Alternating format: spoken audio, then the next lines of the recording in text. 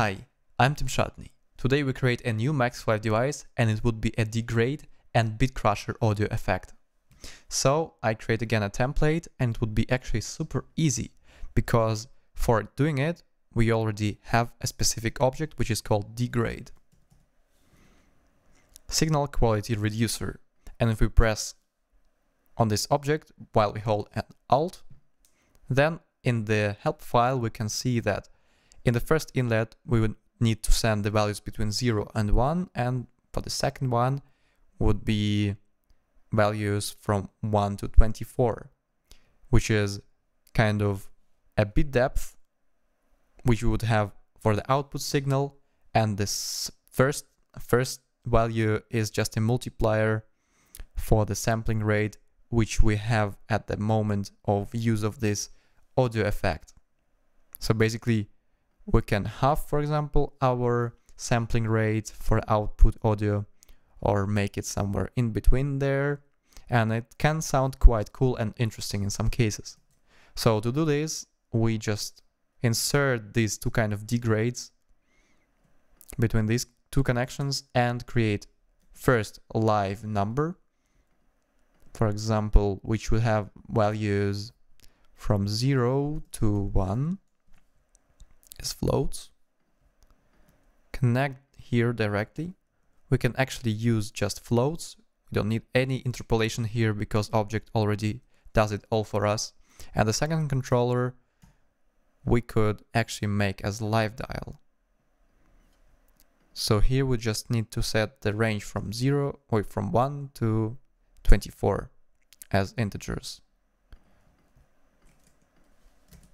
And then we can write a short name, bit depth.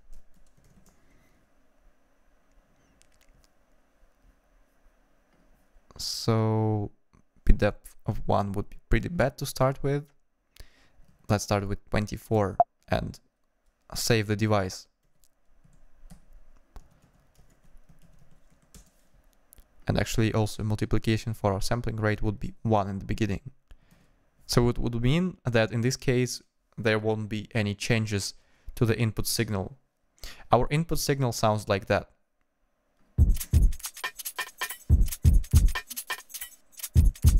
Now I turn on our degrade audio effect. Nothing changed, but now when I change the bit depth,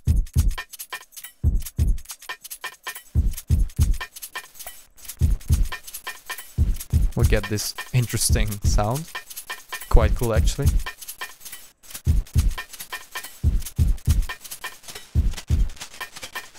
And with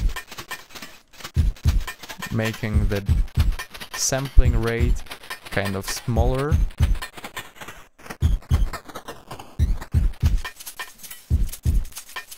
we can get even more interesting results. Do automation for both of them. Let's do something funny.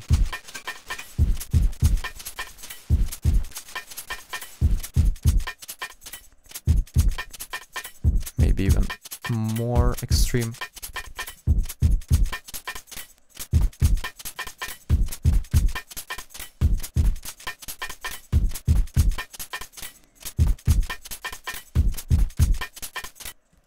Nice. Okay, that's it. In this short video you learned how to create a degrade Bitcrusher in Max4Live, and you can see sometimes you just need a few objects and it's already everything done. So in the next lesson we do also something like that, and we will do a frequency shifter actually. So we will see us there, and bye bye.